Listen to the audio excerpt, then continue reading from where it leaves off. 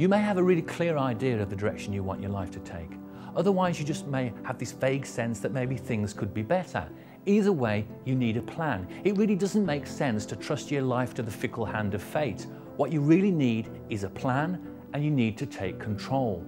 And that's where really my book comes in. Don't wait for your ship to come in, swim out to meet it. It provides a complete program of tools and techniques for positive, lasting change, and hopefully put an end to yo-yo self-helping. After research, I pinpointed 4 basic psychological skills for elite performance, and these are relaxation, goal setting, creative visualization, and self-talk. Running through the book are 3 basic themes of insight, ownership, and action. Let's take the first of these, and that's insight. Now, we may have the insight that things need to change, things could be better, but we need to take that a step further and think, okay, who needs to change them? And the answer is, I do.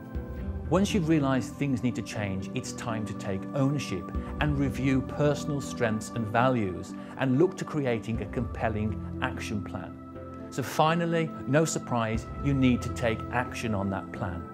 Positive goals require positive action. Persistent positive action in line with your strengths and your goals will lead to positive lasting change. So the only question is, what are you waiting for? Don't wait for your ship to come in, swim out to meet it. Create a splash, make some waves, swim for your life.